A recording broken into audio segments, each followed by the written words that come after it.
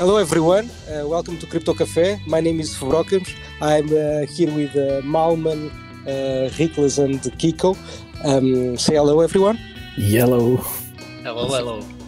Hello everyone. Hello. Exactly. And today we have a very special guest. Mike, thank you for joining Crypto Café tonight. Do you want to introduce yourself as well? Yes, thanks. Thanks a lot for that, and thanks for having me on. I'm very excited to be here. So my name is Mike Mendes, also Portuguese, by the way, learning Portuguese. I got a long way to go. Oh yeah, for sure. But, we can start here. We can make the episode in Portuguese as usual. I think I'd struggle, but yeah, just Mike Mendes work at Ivy Labs. It's a non-profit purpose trust company, and we're one of the core contributors for RSK, the RSK blockchain. I can maybe get into it. I'm not too sure how we typically run it here. Maybe is it more question answers, kind of open to discussion, or how would we like to? How do you start on crypto? How do you join the crypto world? Yeah, 2017 like steps in the crypto when I space. bought right at the top. I bought right at the top and I sold right at the bottom. I'm not the best trader in the world. I wouldn't give anyone financial advice. But yeah, I started actually around pre-2017, but got more involved during that amazing crash. Awesome. And I said, if it ever recovered, that this is where the future would be. And as soon as there was some sort of recovery, went full-time more into the DeFi components of crypto. And yeah, have not looked back. Haven't looked back since. Come crash, come whatever needs to come into the future. I think we can all agree fairly in a bear market at the moment. But yeah, definitely seeing this as being the future. Not selling. Not selling. Yeah. No, selling. No. There's always a time and place for everything, of course. But I think having a diversified portfolio is probably the right answer. Probably not the best decision to do during bear markets, but I like your approach. I have the same approach about hodling. I don't give a shit.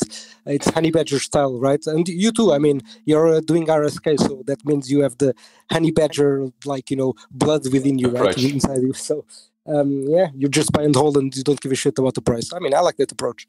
Yeah, go on. Sorry about that. Yeah, no, all good. And that's how I started getting into crypto. Have always been aligned, I think, as most of us were started in Bitcoin.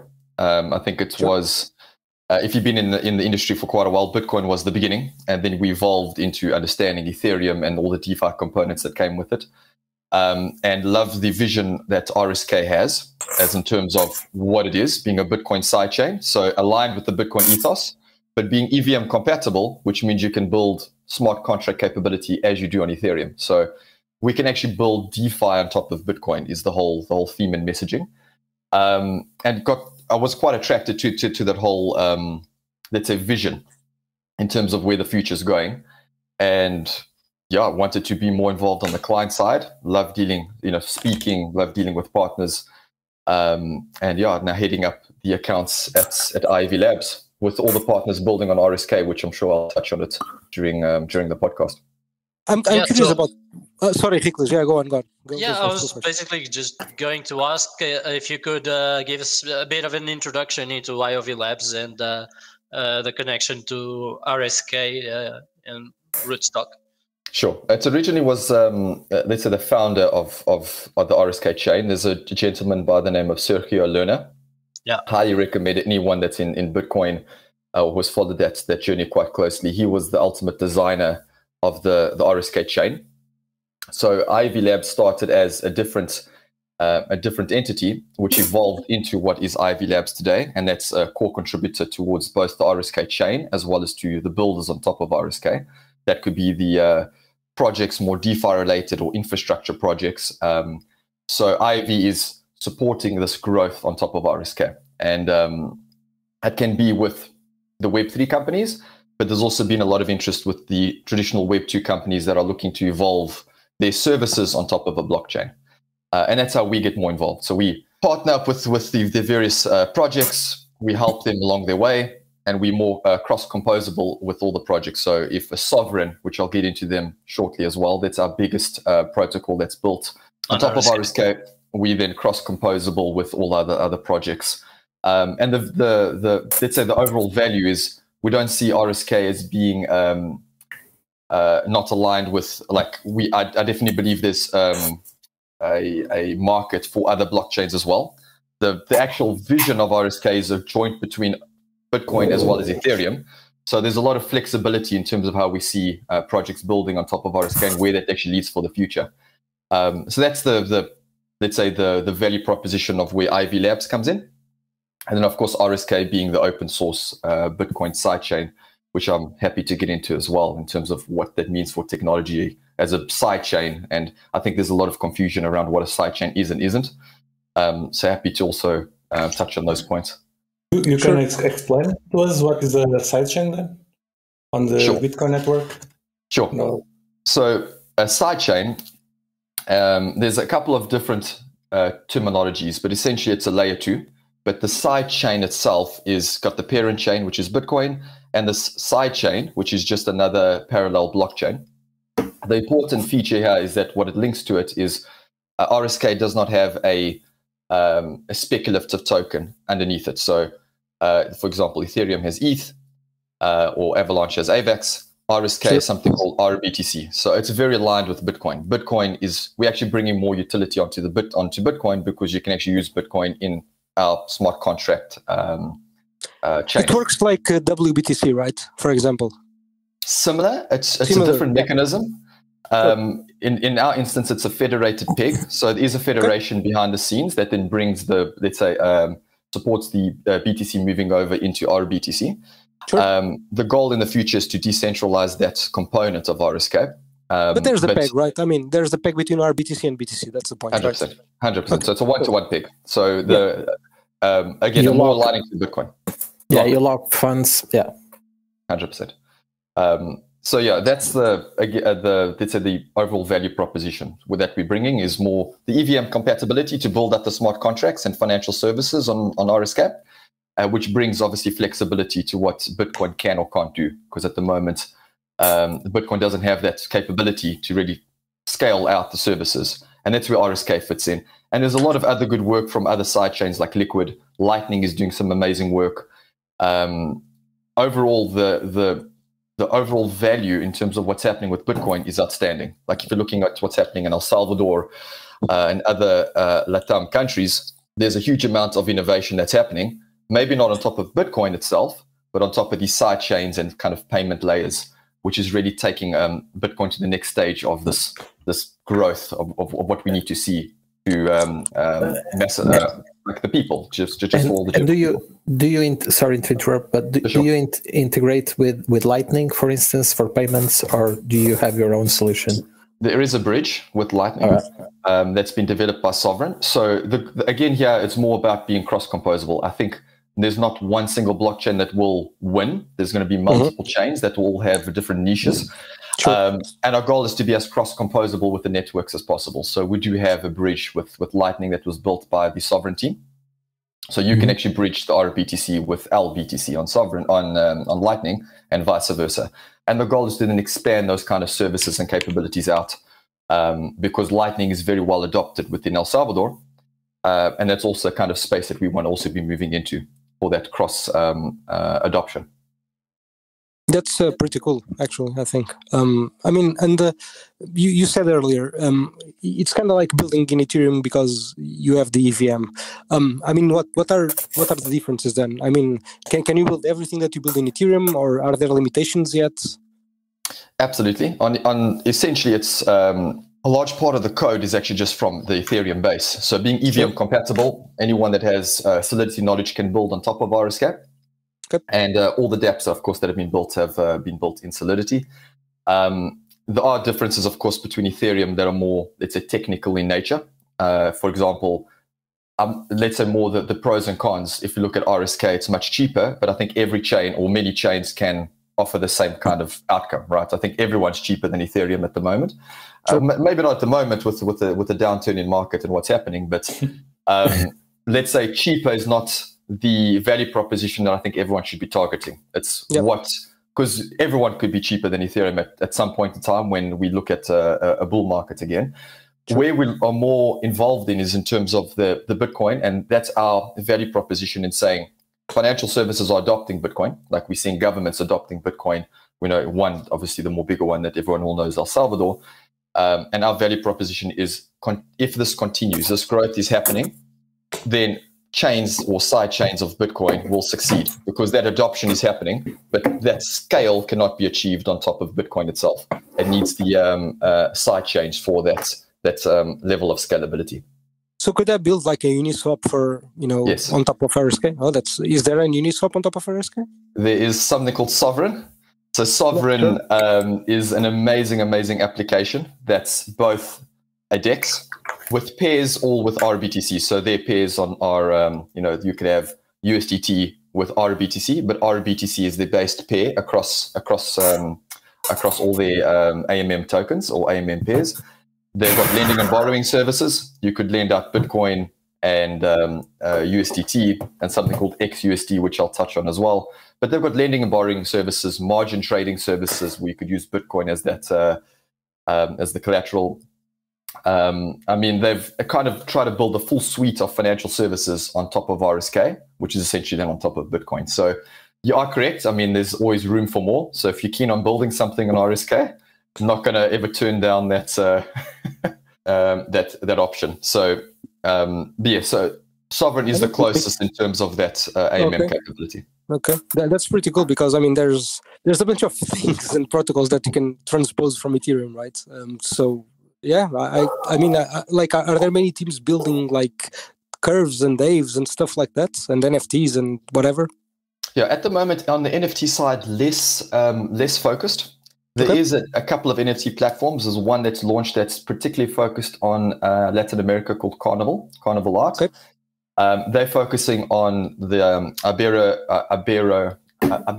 Ibero-American artists. So both between Spain, Portugal, and Latam, and promoting those artists and their artwork within the platform. That's been built on top of RSK. But overall, the activity of NFTs has been less prominent than on some of the other chains. Than on RSK.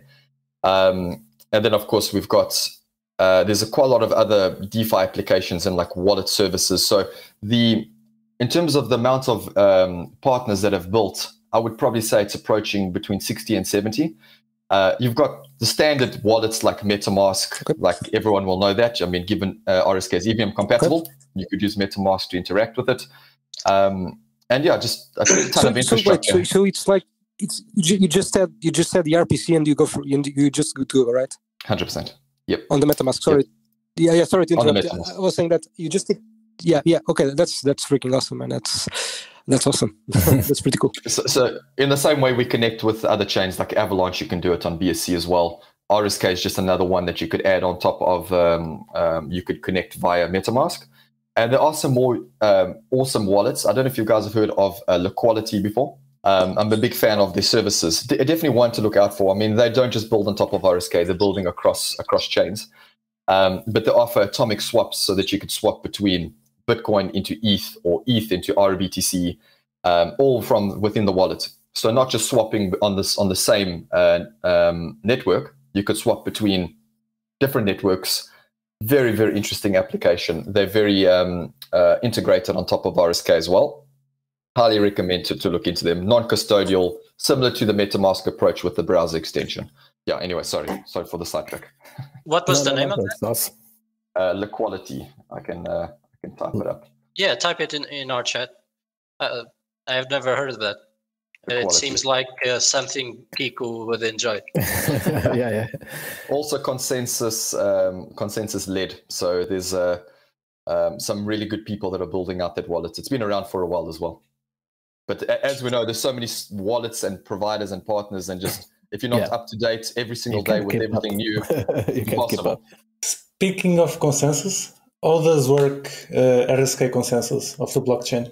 The RSK blockchain consensus is based on the something called merge mining. So in other words, we've got Bitcoin? With Bitcoin. Yeah. So the Bitcoin miners are actually at the heart of RSK. So the same miners that are, let's say, securing the network on Bitcoin, they are doing something called merge mining on top of RSK. So there's a couple of benefits to this. Like one is we're leveraging, instead of creating a new chain which has its own energy consumption, like we're actually just leveraging what Bitcoin does, or the Bitcoin miners are doing, and that's being leveraged across onto RSK. So they're securing the network, and of course that also just gives a fair amount of decentralization, because we're seeing the proof of work and a lot of cryptocurrencies moving away from it. Of course, one of the big ones, Ethereum. And we believe that we'll see a lot of cryptos or a lot of chains doing that, moving more towards the proof of stake. Where RSK, I think, has a bit of a niche is because we just leverage on top of Bitcoin. I mean, we're not actually compounding any, let's say, energy concerns. We're just leveraging of what Bitcoin has, and that's being used on top of RSK. So you almost have a benefit of now the same energy consumption, the same miners are just now securing RSK. And the hash rate... The percentage of miners on RSK? Yes, that ranges between 50 and 70%. So that just that number does vary depending on the month. I can get you mean 50 to 70% of the regular Bitcoin miners? Yes, of the miners. So that would be across board. So there's an updated stats. I'm happy to share it as well. I'll just get the latest numbers, but that number does range between 50 and 70%, which is awesome. It just means that that's a great number. We're trying to get that all the way to 100, but there's always challenges with that, of course. What does a miner get in reward for merge mining RSK? Since you use Bitcoin as base currency? They get Bitcoin. So basically, the transactions which occur on RSK, they I don't know if the word's entitled, but they will be receiving a percentage of that. Yep. So they earn on the Bitcoin side and also earn on the RSK side, from all that activity. So there is no base reward on RSK, just the fees. That's it. So a very aligned. So if we had a speculative token, I think it would be different. But given we're fully aligned with the parent chain being Bitcoin, anything that the miners are doing on top of Bitcoin, they're receiving also on top of RSK. So as RSK scales and grows, the miners are actually more incentivized to continue on top of Bitcoin. So we actually what happens is that we're incentivizing miners to continue with Bitcoin as well, which ideally, if RSK continues to expand, that benefits the miners and the security on top of Bitcoin. So there's a mutual benefit relationship between RSK and Bitcoin in that sense for the miners. Yeah, a symbiotic relationship. So, but maybe I would just ask the opposite, which is since RSK is a side chain, and since there's no native, let's just say no native blockchain or token by itself. What are the normal criticisms of RSK in terms of let's say how the project was designed in terms of architecture? Is there something that is relevant that we should be aware of, or because basically I would guess it's mostly about the federation, not 100%. Much else. Yep. I think that's a fair comment. I mean, the federated peg is more centralized in that sense. The goal is that we've actually got a BIP that's available. I can also share it as well. I think it's BIP R11, if I'm not mistaken, and that's to make Bitcoin adopt the drive chain, which allows the actual miners to be responsible for the peg as well. So instead of being a federated peg with entities and users, that then becomes the miners are also securing the peg as well. So we are approaching that. That's quite a big initiative of ours. But at the moment, we don't. This is the best model that we have for the current time. So until that gets adopted by the Bitcoin core team, that's definitely something that we want, or we've proposed. I think that proposal's been out since 2018, if I'm not mistaken. So drive chains have been around for a long time, but they seem to be stuck on some on some issues or disagreements between the core development team. Yeah, I think technically I wouldn't be able to comment in terms of like why, but I think there's pros and cons also for what Bitcoin is, because Bitcoin is secure and it is almost, let's say, fairly tamper-proof because it doesn't get updated daily or doesn't get updated monthly or weekly or yearly. That also brings a lot of security. Like anyone that's worked in tech, and if you update or upgrade things quite often, inevitably, as much as you can QA test, things break. So Bitcoin has that, I think, quite bedded down. It's that level of security.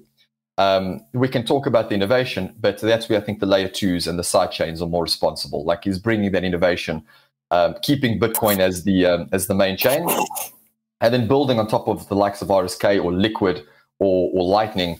I think that's where the innovation occurs, and ideally would like to see Bitcoin adopt that, and the core development team, but completely understanding why it just takes time to get those things pushed through. Yeah, and I really like that approach also of just having a good base layer and trying to build all of the other protocols on top of it. That makes total sense. 100%. Yeah, and leveraging the hash rate as well. I think it's smart. You get the benefit of the security, but as you were saying, you're not double spending the energy. Exactly. So yeah. I'm happy to share. There's a fairly detailed blog post by Sergio Lerner. I'm very happy to share that as well with yourself and the rest of the communities. I think it's very, very valuable. The kind of level of detail that's gone into it and the thinking, I don't think I could express it as well as what's being... Is Sergio still the lead maintainer or developer of RSK? He's one of the contributors. So he's definitely in the conversations around the RSK as a chain. As I still remember his name from when RSK was being proposed. Amazing. Several years ago. So that's why I'm asking. Yeah. He's around. I've got a good relationship with him. He's an awesome guy. So what is IOV Labs doing? I know you have some projects, at least in Latin America and stuff. Could you talk to us a little bit more about that? Yes, there's been a big LATAM focus, mainly because many of the founders were based in Argentina. Exactly. That was probably the reason why there's been a lot more, let's say, development and a lot more activity coming out of LATAM. But we are seeing a lot of global exposure. For example, a lot of the sovereign team is based out of. Sorry, my cat's running around here. A lot of the sovereign team is based out of the UK, and I think currently also moving between. Sorry, just give me one second. The cat's getting a bit out of hand. Go ahead. We love cats. Sorry, I lost my train of thought there. It was around Latin America. So there's, even though because RSK is completely open source, you can build it from anywhere. But because the founders were largely based there, we saw a lot of adoption coming out of LATAM, in particular Argentina, a lot of stuff happening out of Colombia as well. So I mentioned a bit about that NFT project being Carnival Art. That's very focused on the artists out of Portugal, Spain, as well as LATAM. But we're seeing some amazing projects like, I'll just talk through a couple that I think is different to what we're seeing in the market, because there's a lot of things that are very similar in there. Like you'll have it on Ethereum, you'll have it on Avalanche, you'll have it on others. One I really like is called Krypton, and I'll type it in the chat as well. It's called Krypton Market. And what's super interesting about Krypton that's a little bit different than I think a lot of projects is you could use your MetaMask or your non-custodial and you could purchase items. There's only 6 countries that offer the service to, Argentina, Colombia, El Salvador, and a couple of others in Latin America. But you could connect on their version of Amazon. I think it's Mercado Libre. And you could purchase those goods using your non-custodial wallet. And they handle the actual delivery. So you want to buy a cup, a hat, anything like that, you could use your non-custodial. You could just use your MetaMask to make that purchase, which I think is actually quite a cool offering for what it is. It handles swaps inside as well, so you can swap between various chains, and you can pay your bills. So, for example, you want to pay your water and electricity, you could pay through with your crypto, with your non-custodial. You could pay for your water and lights, whatever the case is. You upload the slip and you can make a payment, and they handle that. So I think that's that is actually where I think a lot of crypto needs to be moving to, is actually offering a lot of those real world use cases. You know, like that's how you actually get through to the next 1 billion users, you know, that level of growth that we need to see. The current applications, or a lot of them, are very focused on crypto native people. But in order to really expand out to the next 1 billion users, or the way we term it in IV is called everyday DeFi, you're talking about everyday users that need to use some sort of DeFi use case. It could be lending and borrowing, a payments, purchasing a good. I think that's where we'll see a lot more creation, or a lot more product development happening in the next, into the next years or so, to actually get the everyday user, like my mom and dad, who will never use crypto in general, you know, like they'll never use lending and borrowing on MetaMask, but they understand how to use an application like a bank app. So the way I'm seeing, or the way we're seeing it within IV, is the Web2 companies that offer these services will start offering crypto services as well, and you could then pay in crypto for various goods. We're seeing a lot of it, but I don't think there's enough of that adoption for the mainstream. So I really like Krypton as a service. I think they offer something very, very different. This Krypton, it works like a bridge between crypto and fiat world. Did I understand that correct? Yeah, they will handle, or they handle the mechanism. So you don't need to, you can just use your crypto and make payment, and they'll handle all the processing on their back end. So they'll also handle the actual delivery. They engage with the provider, and they make the payments, and they handle all that on their side. So it basically allows you to do, instead of using your credit card or whatever we're doing now on top of like the likes of Amazon, that just now gives you the power through your non-custodial crypto wallet to actually do or handle those payments. So that's quite definitely one I highly recommend. In particular, I know it's maybe not here for this particular audience. We're more based out of Europe, but out of LATAM, that is actually getting quite a lot of adoption. There is another one that I would really recommend, to hear the audience as well. It's called Money on Chain. And maybe, Ricardo, you would have heard of them before. I have not. Okay. Do tell me about it. Money on Chain is also more innovative in that sense. I'm trying to just talk through the ones that I think would add a lot of value to the users or people listening in. Please do. So the Money on Chain application is pretty cool. So it actually uses Bitcoin to receive passive income. So the model itself can get quite technical. I don't want to get into too much into that level. But they've got a token called BPRO, like call it the professional Bitcoin, if you want to call it that. And it's slightly leveraged around I think it's around 1 or 1.2 of a leverage on top of Bitcoin. So as someone that holds that for the long term, it's more of a hodl kind of token.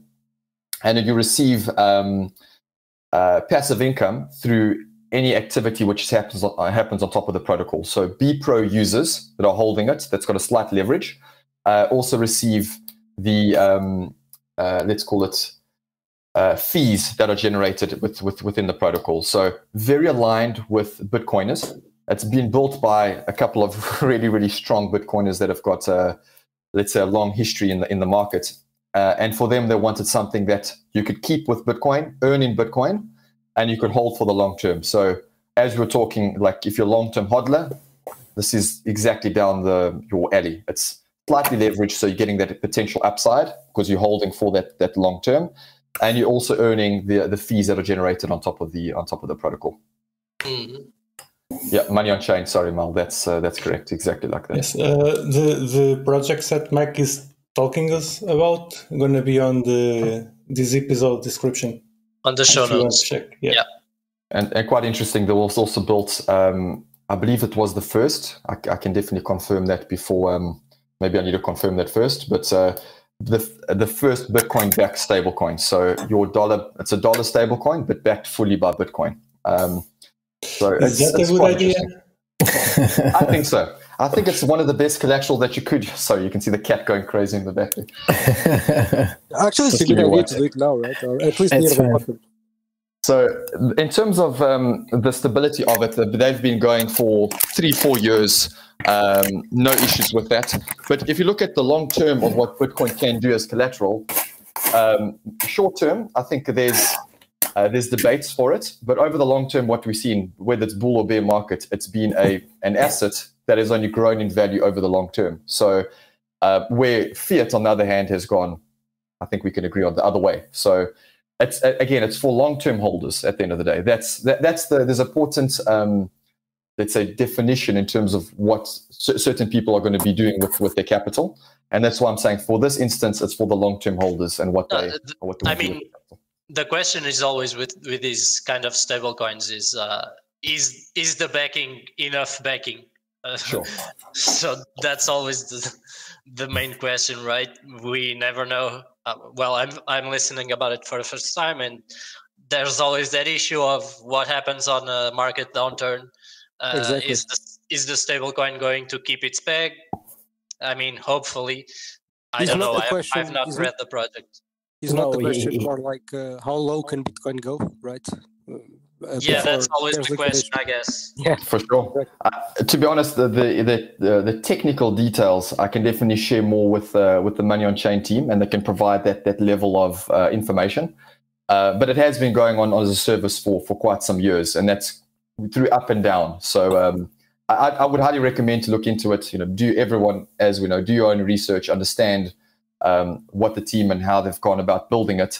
Would love to have them on the show as well. I know they're not Portugal focused, but they're just amazing, like what they're trying to achieve. In particular, like their vision of how fiat is just devaluating, and how they want to provide these kind of services, not just to the advanced us, the people that are very familiar with crypto, but to the people that actually depend on something stable. Like if you look in Argentina, the inflation is now something close to 60%. These are the kind of services where, there's huge amounts of value for something that may be volatile, but is it really losing value 60%? Like there's always that, let's say there's, depending on the actual personas, it will add value to those individuals. So is the DOC stablecoin or the smart contract, is it built on RSK? It's built on top of RSK. Yeah. So their services are fully built. So they let's call it bPro service is a token on top of RSK. So that's been minted on our smart contract platform. You still need to get into RSK in order to use their services. Got it. What is the relationship between Bitcoin maximalists and RSK? Yeah, I think there's a long history of Bitcoin maxis. They definitely have a place and a role. Overall, the vision is whether you're Bitcoin maximalist or you believe in Ethereum or you believe in anything else, like the goal is to be building and continue building out the services, whether you believe it's on a different chain or not. The Bitcoin maximalists definitely do have a role within the community. They're normally the strongest voices as well.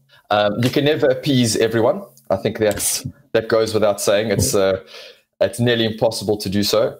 But we are as aligned to Bitcoin as possible to still give it some sort of, and to still provide that level of flexibility. So depending on who you talk to, that may or may not be good enough.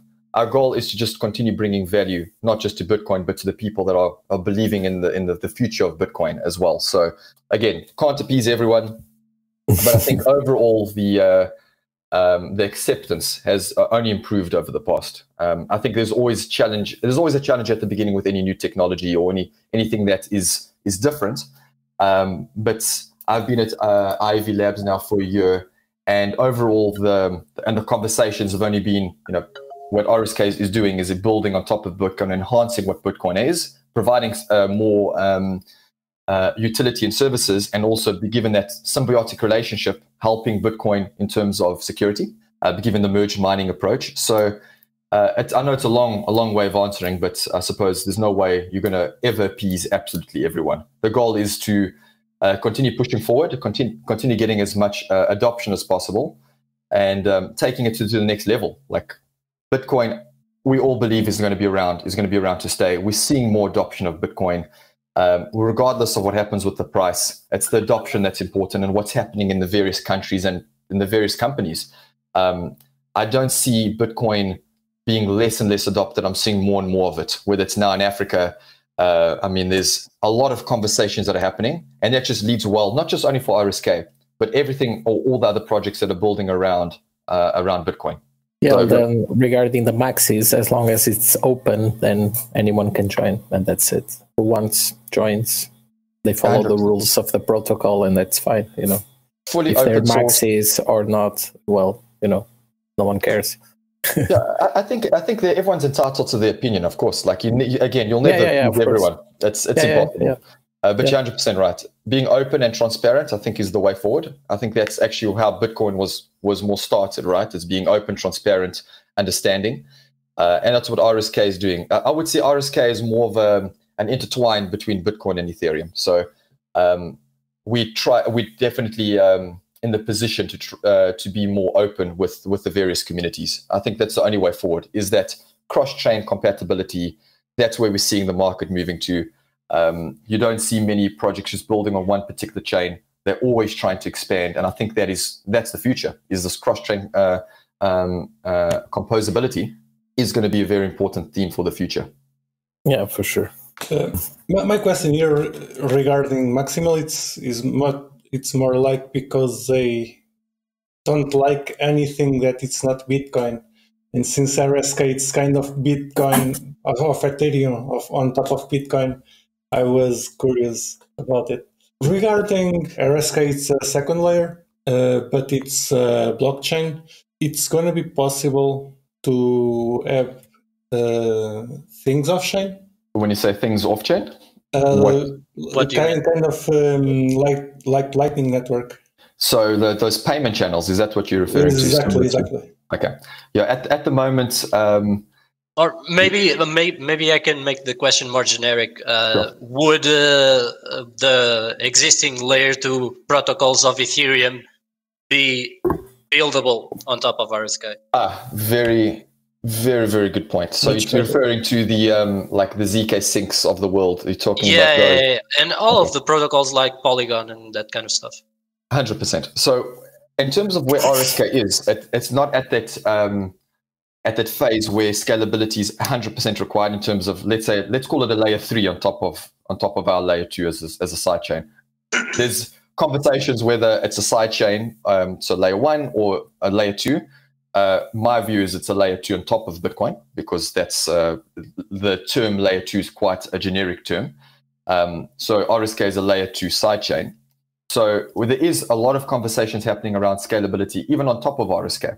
So at the moment, we're in conversations, or we've ported code from Matter Labs' ZK Sync, and we're working through that, their implementation of this ZK technology on top of RSK to actually bring that scalability to the next level. So even though RSK is not at that point of requiring it, it's definitely being thought about for the future. And we've got the initial code that's been ported over. That's actually being worked through testnet at the moment. ZK Sync has not released, let's say, the mainnet version of smart contract capability. So at the moment, you can do transfers on their testnet, but that code has been ported over on top of RSK to actually then scale out the network even further. So definitely seeing that as a theme, and I think all chains will have a very similar approach moving forward. So that's exciting, and just in terms of that general scalability for Bitcoin, essentially, because then because there I would actually ask, since RSK is already a side chain, do those layer 3s make sense? Because I mean, I guess it always depends on how the RSK servers are being run, but I would say they'll probably be very similar to what Ethereum is using. So I guess it would still make sense to have those layer 3s, let's say. I think with any increase in activity, so as more and more building happens, we're even seeing on the likes of Avalanche. At one point, Avalanche was more expensive than Ethereum, so that wasn't too long ago. That scalability, I think, is paramount as there's more and more activity happening. So the goal, or how we're seeing it as well, is rather plan for it now, rather think about the issue, not waiting for things to become incredibly expensive or to become unscalable. I think when you get to that point, especially being not the first on the block. Like let's say Ethereum was the first in terms of smart contract capability. When you're the first on the block, of course, you're going to make mistakes, but you can't be third or fourth in terms of let's say EVM compatibility and not thinking about that for the future, because otherwise you're going to run into a problem and developers are just going to flee from that from that particular chain or that activity. So definitely being very, very thought out. RSK can be run. It doesn't require incredible hardware in order to run. So I'm not seeing that as aligned with Ethereum. We're definitely a lot easier in terms of hardware capability. But having said that, you still require that thinking for the future. If you want to get to 1 billion users or beyond, you have to be thinking about the next level of scalability. And the layer 3s, let's call them, or let's say on Ethereum, the layer 2s, bring that level of scalability, which is, I think, absolutely needed. And I think all blockchains are thinking about that as well. If you look at Solana, it's going down the same route. Like they're thinking about the next step of scalability. So even though we're not at that point yet of requiring it, on top of RSK, it's being thought about now, and we've already got code ported over to actually start scaling out RSK further. Yeah, so basically the question was, if RSK reaches the same scale as Ethereum, does it still need the layer 3s that Ethereum is already using? I would say the winner would be the cheapest provider that is the most secure. So you'll always, you want to still be as cheap as possible, but as secure as possible. That's where I see RSK being more niche in its approach, because it's relying on the Bitcoin. So that's where the security, let's say the security component is coming from. So we have that. I think it's always good to be as cheap as possible, and you'll just reach more users at the end of the day. You'll get more activity, and there's some use cases where 10 cents is too much. You may want to be as low as possible. You can't be competing in a lot of cases in $, $10, $30 as what we're seeing. So as cheap as possible, that's the most secure. Those, I think, are the chains that will then survive well beyond 10, 15, 20, 30 years. And that's the goal of what we're seeing on top of RSK. So that's the next layers will provide that additional level of scalability to become cheap as possible, essentially. Do you see sorry, Maman, a quick one. Do you see a combination of solutions for people to use in the future between RSK, Ethereum, Avalanche, all the others? I mean, because you said already that you think that the future will be multi-chain, right? So how do you think that will work for the end user? Do you think between bridges, atomic swaps, how easy do you think it will be? I think if maybe being optimistic, I think when a user wants to do something, like will click a button, wants to place a swap, the ideal world will be that it will just find the cheapest route possible. That would be the ideal world. So whether it be Avalanche, whether it be RSK, whether it be any other chain, I think that's being very optimistic. I know there's some projects that are trying to work on that. Like there's a layer 0 that is building towards this approach of complete interoperability. But for me, it's more about what would be the cheapest way, or the most, so both being cheapest for the user as well as the most secure. That's the way I would see it moving forward. I think a lot of the chains have a future. I think seeing, especially being at the likes of the Avalanche conferences as well, so many interesting things happening across all the chains. And we'll start seeing more niches, like a niche approach, like Avalanche may be more relying on the subnets, as an example, where RSK is going to be more relying on the security on top of Bitcoin. I think that is a component or feature that RSK has, where others cannot compete on that particular level.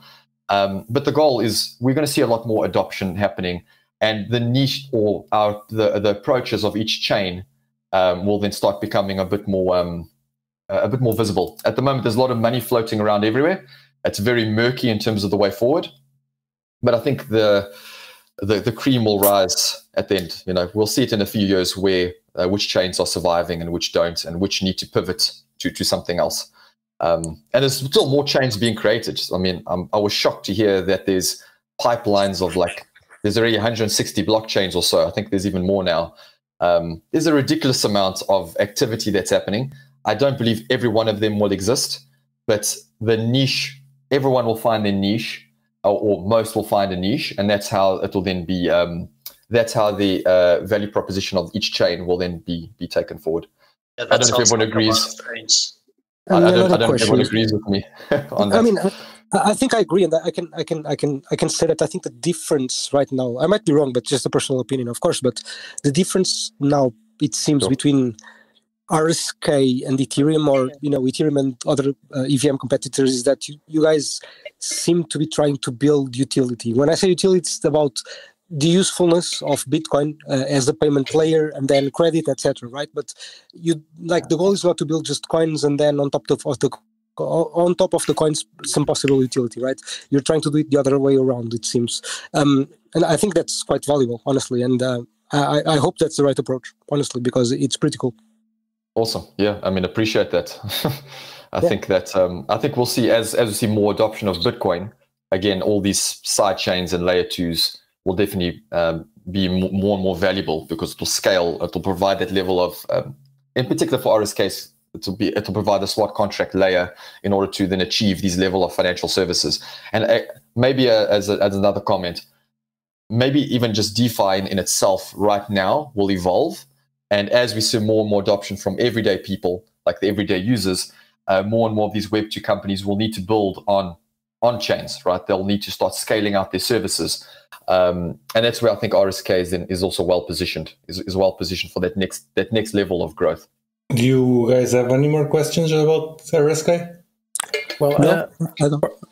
A bit before you mentioned that you thought that the next billion users will come from regular people, let's say. But how do you think we get to them? It's a very, very good question, and I think a very difficult one to try and answer. Because I mean, I guess you guys on your side are trying to build the best products possible.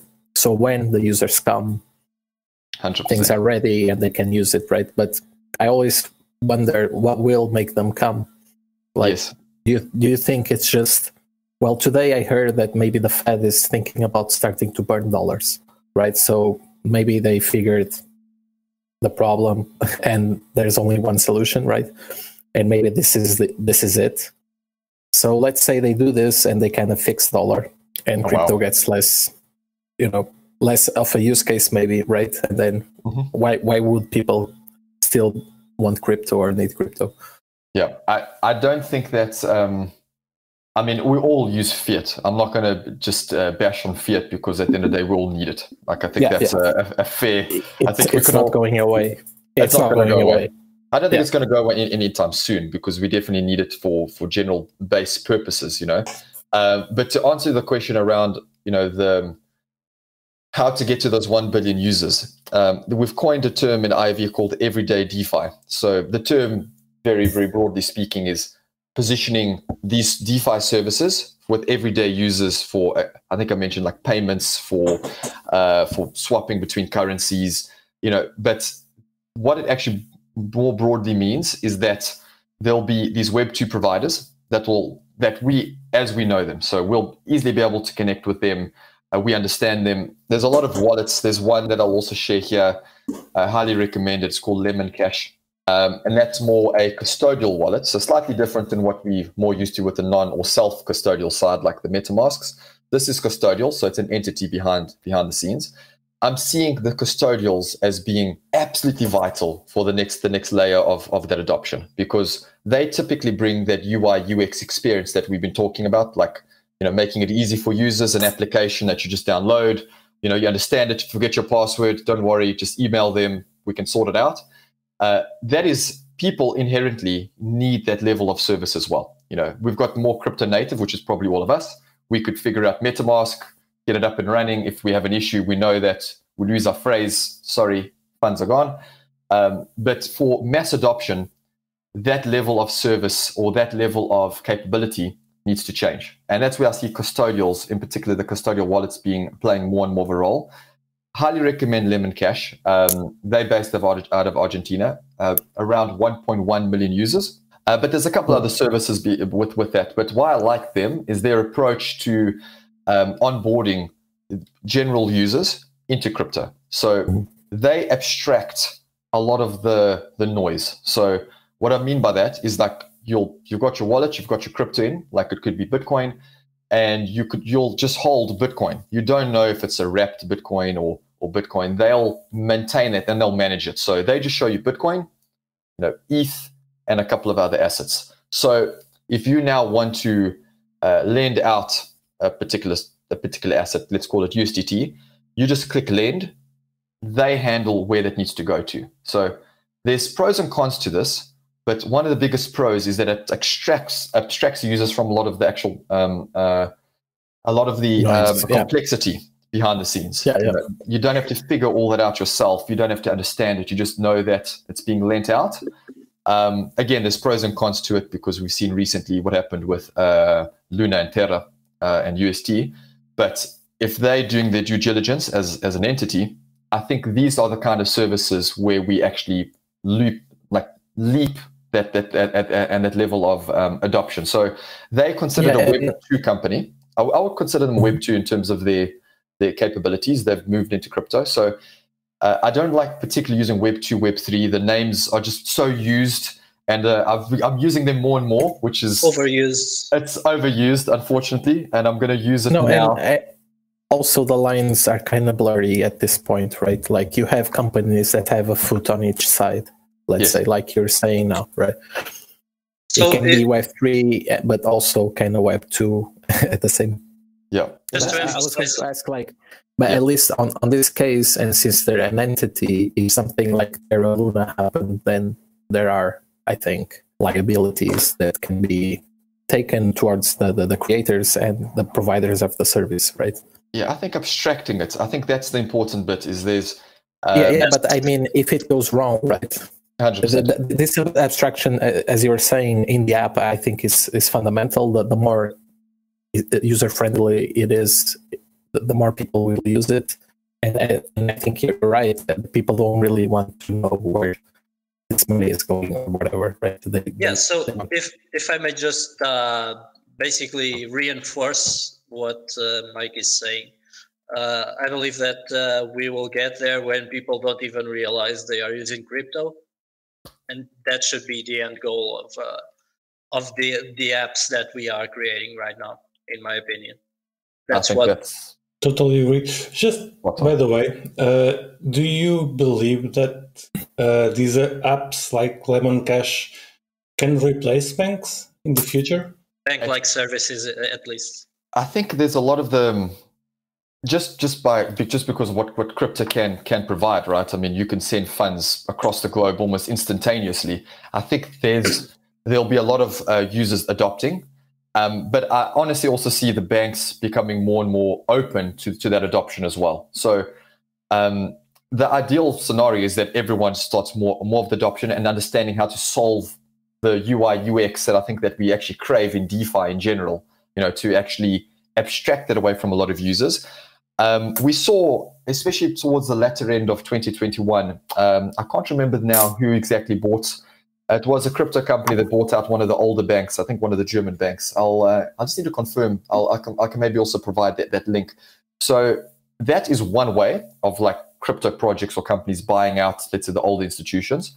But there's also, in all fairness, a lot of capital, a lot of money sitting within the banks. And they've got the actual power and capability to take their service and start becoming, I'm not going to say Web 3, but Web 2.5, and start building towards that. And there's been a lot of talks and a lot of conversations around some of the bigger banks going towards that route. So it was BitMEX bought a German bank. That's it. Sorry. Yeah, 100%. Thanks. That's exactly that. So I think there's going to be multiple ways. I'm very interested to see how the industry evolves over the next course of a year or two, because I think there's going to be a lot of activity happening. Whether there's a bull or bear market, I think what's been proven, there's also a recent study around the amount of Americans and the amount of Europeans actively using crypto. It's, I think, a lot higher than most people were expecting. I think it was around that 10% mark, which, if you're considering the amount of users that are actively doing crypto in some way, shape, or form, it's actually a fairly big number. I'll also provide a couple of links to that. I found an awesome post around what that actually means for. It's still in the early adoption phase, but it's about to cross that chasm into the next phase of that growth. I'll provide the links. I'll provide the links here in the chat as soon as I get them. Yeah, I agree 100%. I mean, I think again, I can't speak on behalf of everyone, but for myself, it was through centralized exchanges at the beginning that then got me into the likes of let's call it DeFi in general. But for me, that was the on and off ramp, right? That was for me to get into DeFi. I needed some path or route. And for me, which made the most sense at that particular time, is a centralized exchange. It's evolved from then to different kind of on and off ramp service providers. But I think even these centralized exchanges, we've seen the sizes of likes of Binance and the kind of punching power that they have. It's enormous. And they have also started to adopt crypto or DeFi, let's call it DeFi, behind the scenes as well. So you can lend and borrow, and they actually plug into the DeFi services on the back end. So as we're talking about these kind of Web2 players, the exchanges are actually doing very, very similar approaches as well. It's not pushing everything to DeFi. They are believers in it because they've actually integrated in the back end of their services. So yeah, you are 100% right. I think the large majority of that, I think it was 12% in the US, is of course more centralized side. I think DeFi would be much smaller. And what needs to change is the UI UX would absolutely need to change in order to evolve to that mass adoption. I agree. I think Malman has another question for you. Last one, right, Malman? The usual one. Sure. Yes, I do. Regarding RSK, I think we covered majority part of it. You have anything you want to add, Mike? No, I think all good. I mean, if there's anything that anyone that's listening would like to know a little bit more, feel free to reach out to me. I can also share my Telegram handle, and I can also share the Open Finance. That's our link to all the partners that have built on top of RSK. I'm very happy to open up conversations. I enjoy chatting to various people, so I can share all those links as well. Yep. They're going to be on the description of this episode. I have one question regarding RSK yet. I think everyone wants to know when it's going to be the ECO. The ICO. ICO, yes. No. There won't be any ICO. Oh, I'm too late. I'm already too late to the ICO. The real question, Mike, when was your Pizza Day? First time you spent Bitcoin or any crypto in anything? That was, I think it was about 2 years ago, actually, when I started making purchases. It was some time ago, to be honest. Sorry, this cat. I'm so sorry. It's okay. You buy a cat with crypto? I can imagine. Yeah, maybe in future everything, right? But yeah, no. This one is just getting. I think he's hungry. Sorry about that. Yeah, it's been a while. And yourself, when was the first time you made your first purchase, or first pizza day purchase? I did buy a lunch with my friend. With 10,000 bitcoins, or was it? Way lesser. 30 monero. It was nice. Yeah. I think. I ever bought that pizza in that past. Sorry, I think it was. Of course, no one knew it would have taken off to that extent, but.